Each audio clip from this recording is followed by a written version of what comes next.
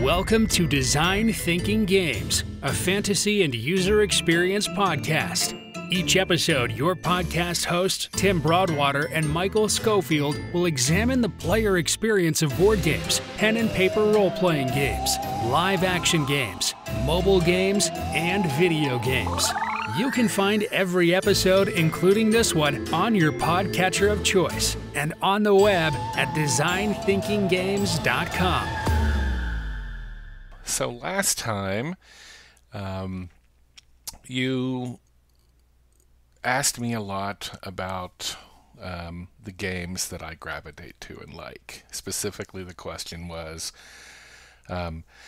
identity in game and how do I see myself in games, and we kind of went down a whole conversation about what I like in games, which was kind of to be able to be creative and customize and work within parameters, you know. But then kind of flipping that, I kind of want to ask you the same question. And so what is it, the type of games that you like, and how do you see yourself in games, and what are the common, I guess, what's the commonalities between those games? I'm very drawn to, I don't know what you would call them. Choose your own adventure, click your own adventure. The games I'm thinking of literally off the top of my head at the moment are Don't Nod's Life is Strange series, Telltale's series before Telltale went under. Even before that, these old, adventurous Sherlock Holmes series, where the game is largely in choosing the questions that you ask or how you answer, how you react to situations, more than navigating through dark hallways and popping the first thing on sight. I enjoy those games too, but when I think about something that I'm in the mood for more often than not, almost all the time, it's one of these experiences on railroad,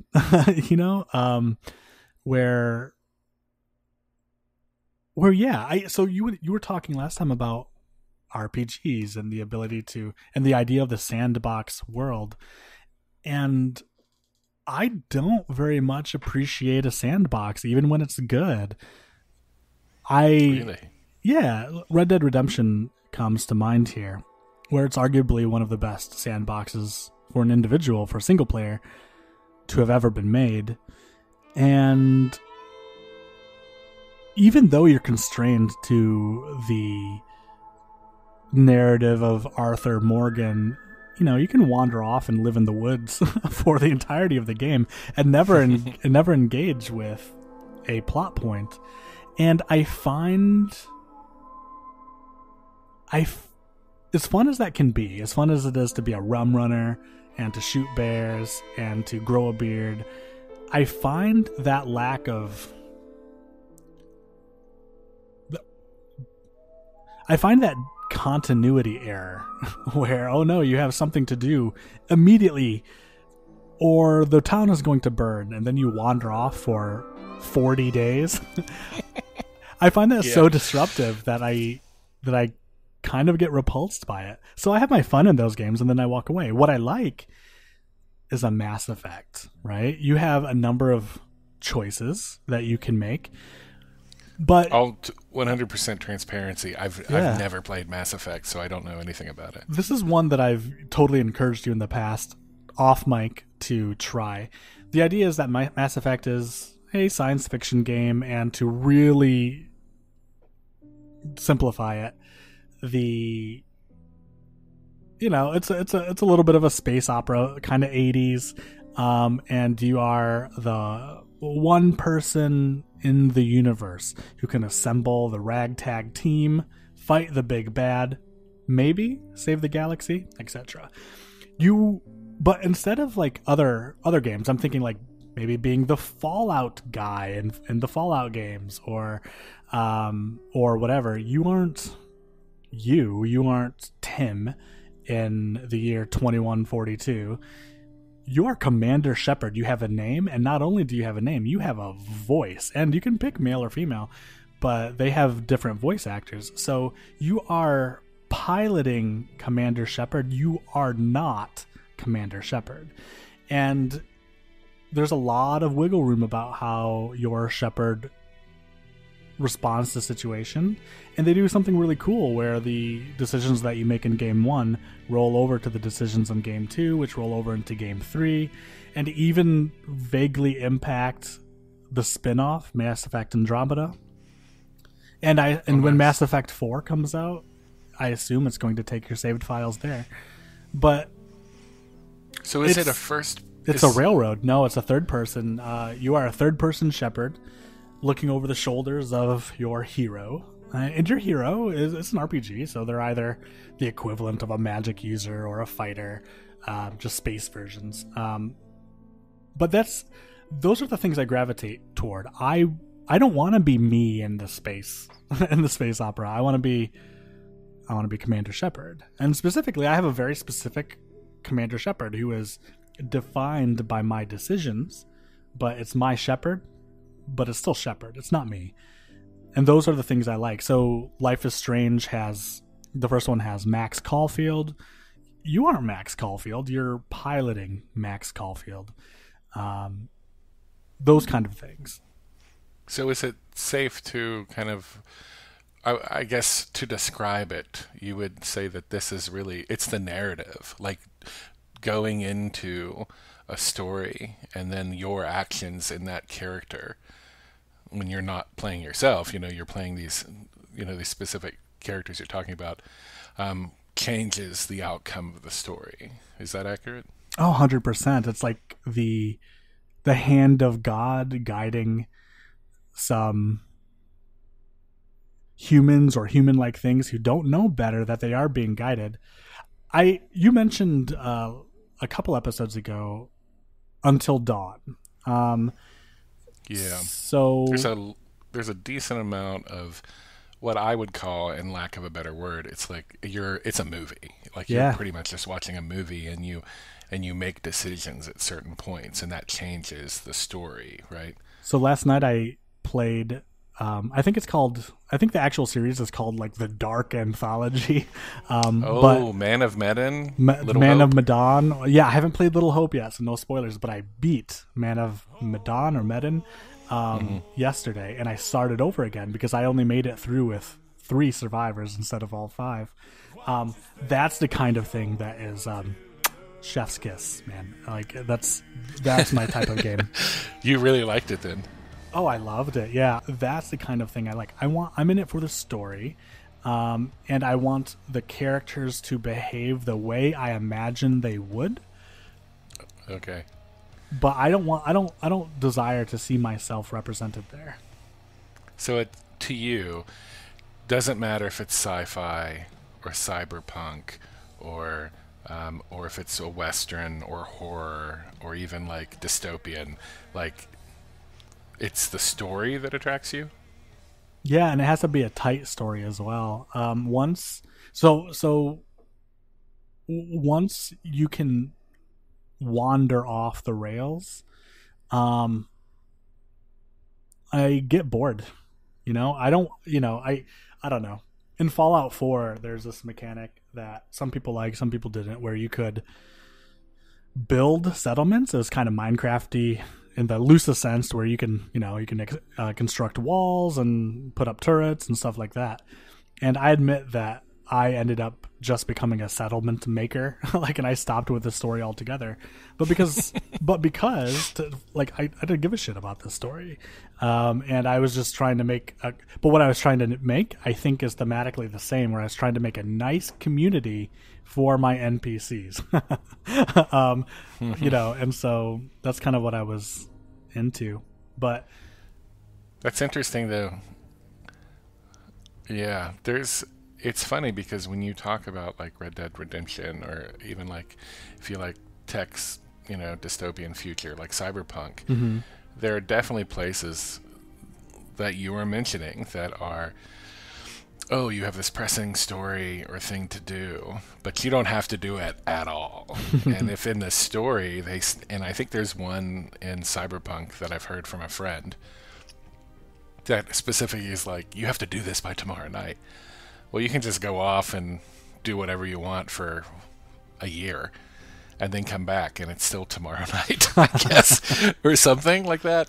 And to your point, like, you can just go off into the woods. And by the way, my life goal is to be a rum runner and to shoot bears and grow a beard. Yes. Like, just camp in the woods.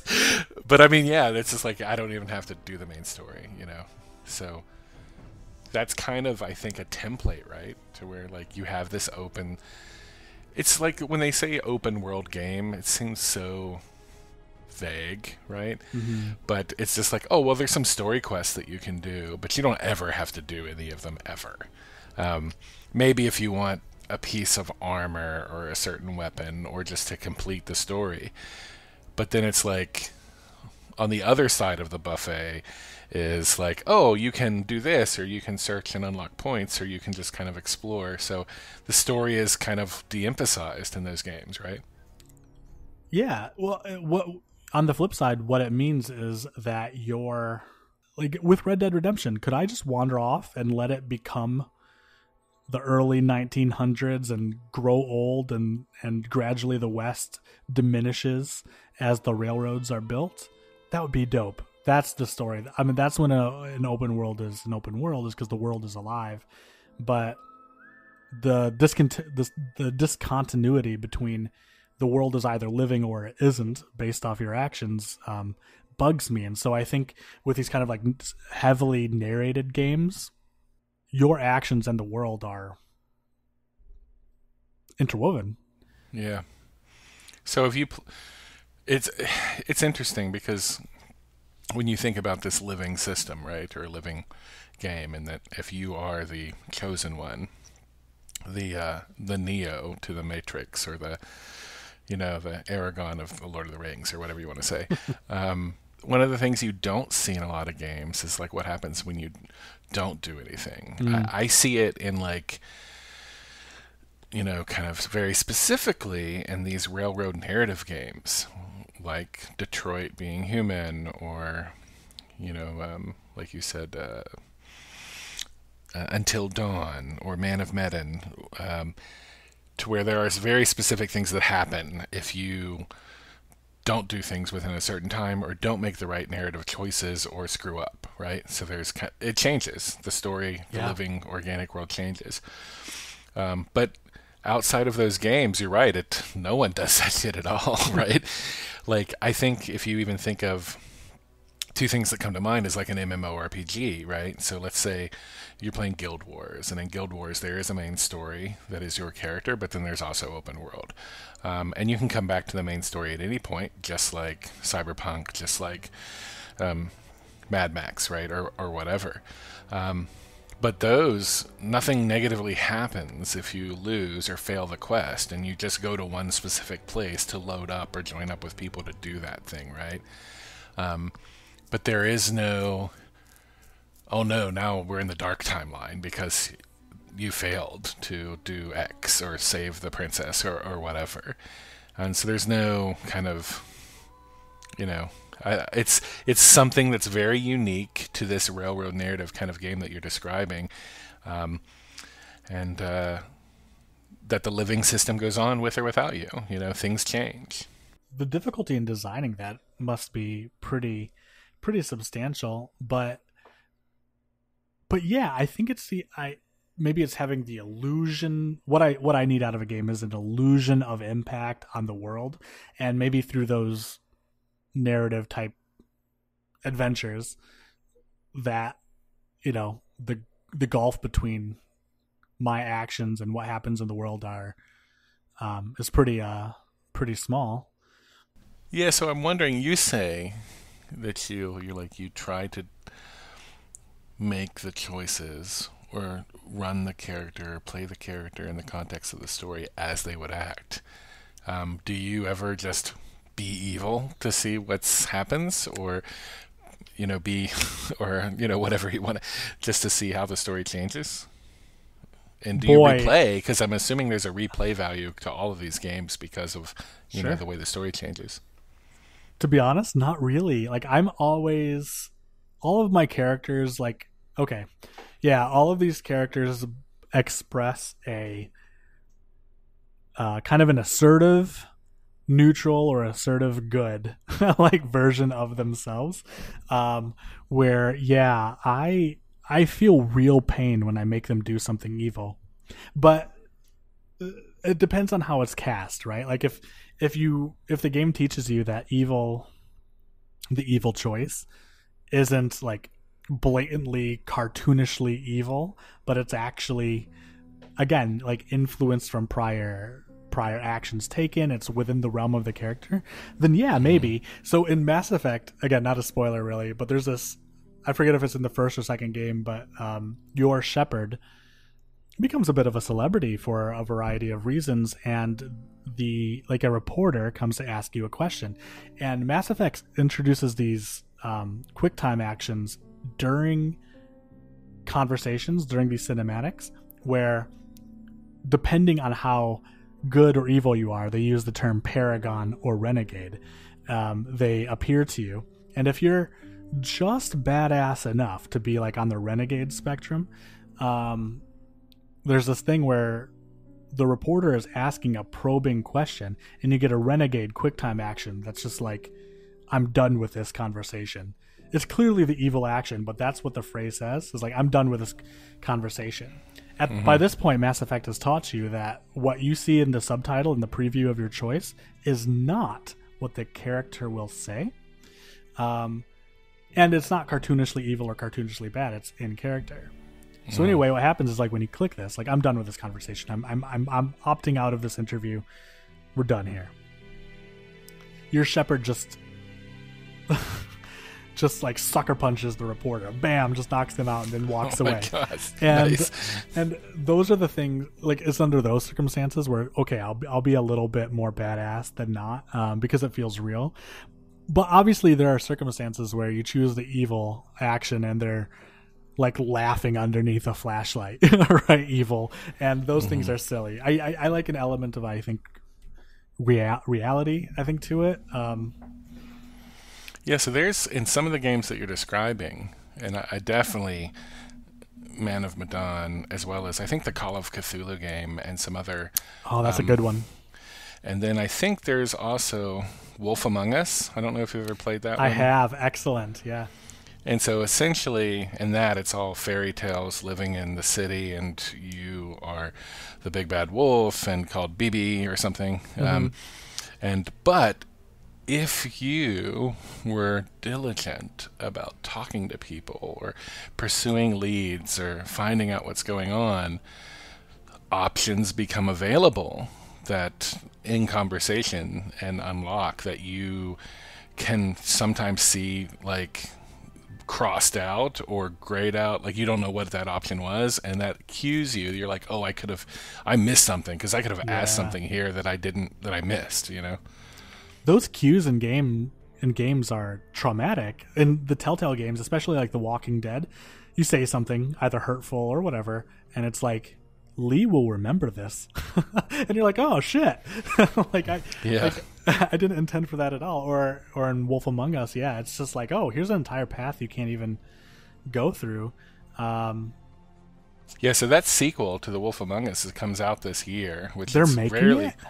Yeah, so they did a trailer last year that says it's coming out in 2021 this year. Really? And so I played it for the very first time last year when that trailer dropped for 2.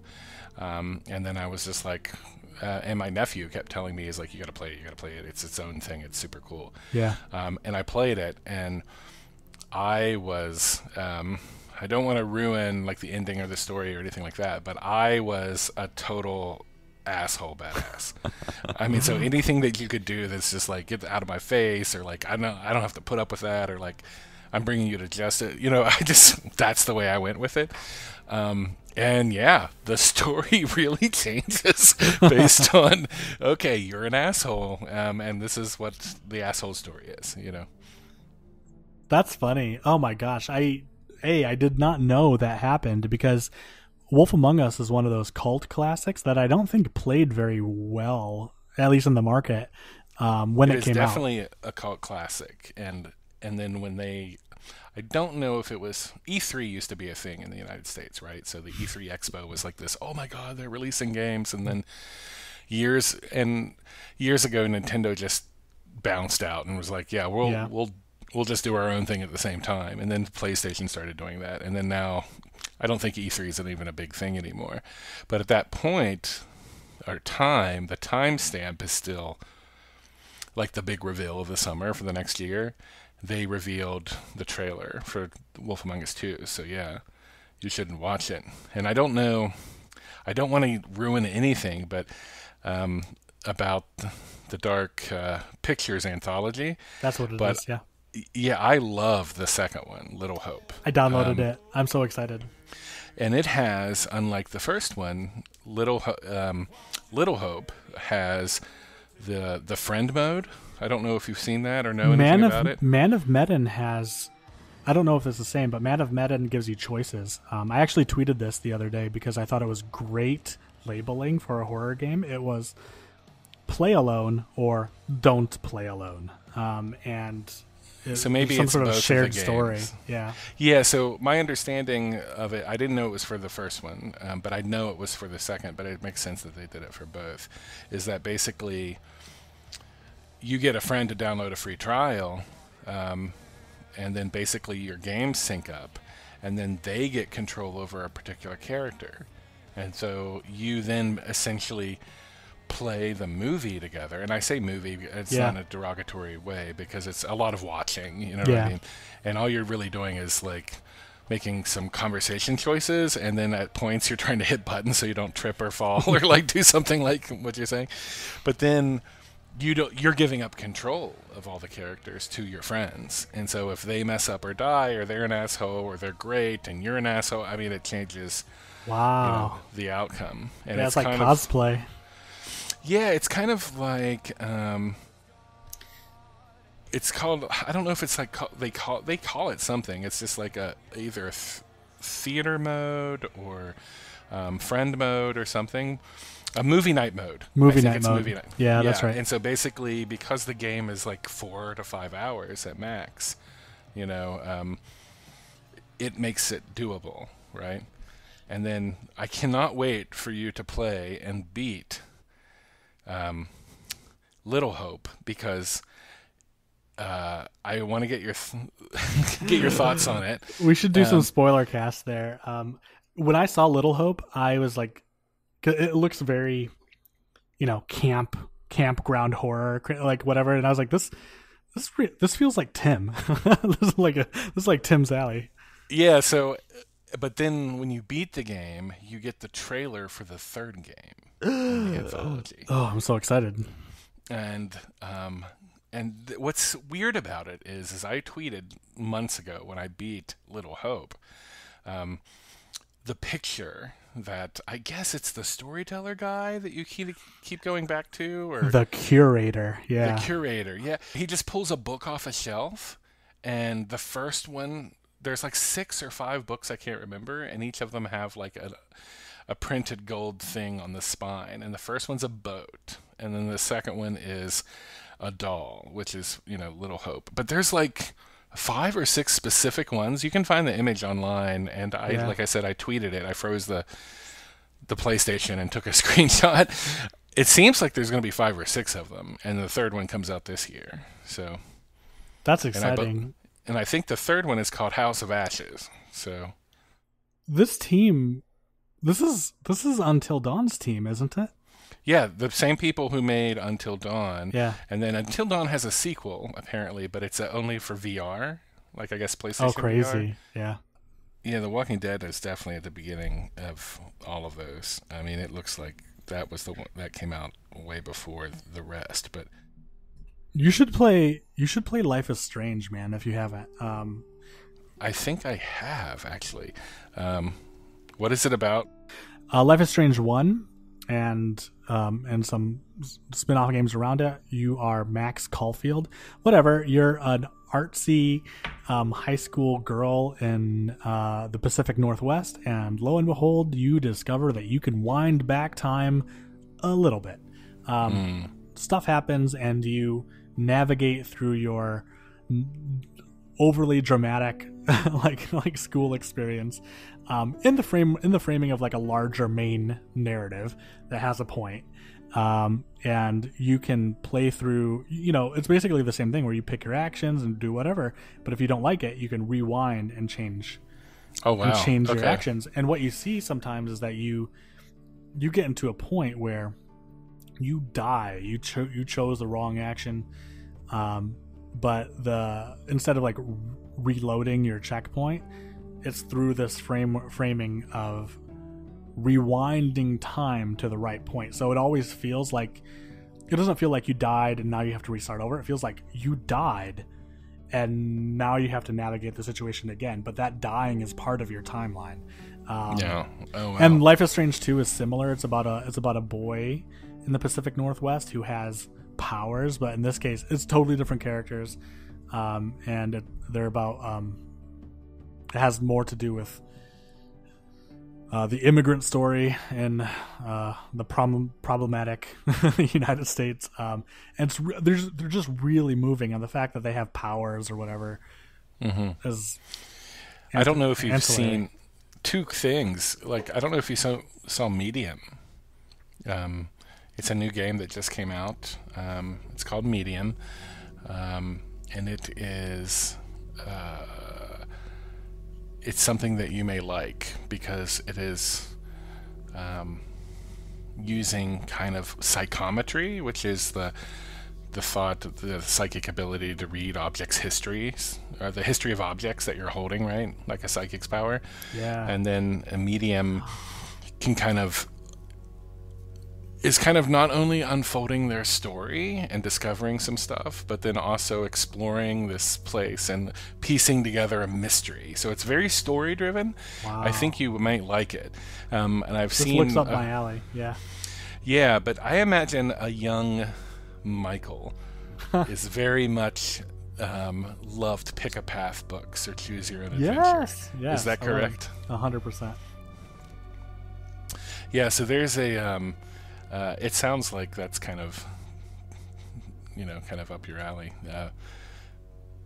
Is this if you took this narrative, what you're describing in video games in many ways, or just like the text in Pick a Path or Choose Your Own Adventure books, does this also extend to like tabletop games and board games? Are there board games that are story driven that you really like? And I thought in the past you were talking about maybe I don't know if it was a role-playing game or tabletop or board game. Was it something with Dracula or Vlad or something like that? Oh, yeah. Dracula's Fury. I forget the name of it. I'll tell you in a second. It's a board game? Fury of Dracula. Yep. This is specifically a game where you're kind of in like the late Victorian period, and you are playing the roles of like a Van Helsing and other vampire hunters who must chase Dracula around Western Europe. And as you, what's Dracula doing? I was like, he's going from city to city making vampires, doing Dracula shit. But your goal is to find him, and it's not clear where he is. So you have to, it's very much a mystery detective type of game where you have a ticking clock. You can fail and become infected yourself. You can just run out of time, and Dracula wins. It's one of those. It's a board game. Oh yeah, it's hard to find though. If I'm looking at it on like, oh gosh, I mean like you can buy it from Amazon for like $150. I could say it's worth it, but it's one of those games that I have that I don't really have anyone to play with, But is it story driven or very much, or is it? It's not the same. It's not like a tabletop RPG, right? I mean, you are constrained by the narrative that you are chasing Dracula for #reason, and you have like a player card that explains some of your narrative backstory. But it's really about chasing the bloodsucker down and driving a stake through his heart, if you're good enough. And it's designed in a way, I think, to suggest that you're not. But so I think you're so the stories, that the games, no matter what format they're in, it sounds like largely railroad narratives, or for video games, and then UGMing and tabletop role-playing games are very, the aspect you like is the character, the story, and that the world exists, regardless of the characters in action. And then hopefully their actions do intercede or change, but if not, it still goes on.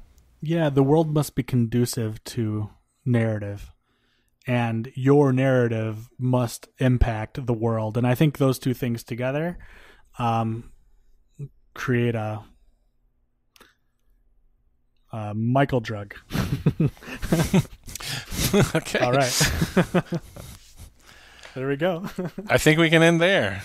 Thank you for listening to the Design Thinking Games podcast. To connect with your hosts, Michael or Tim, please go to designthinkinggames.com, where you can request topics, ask questions, or see what else is going on. Until next time, game on.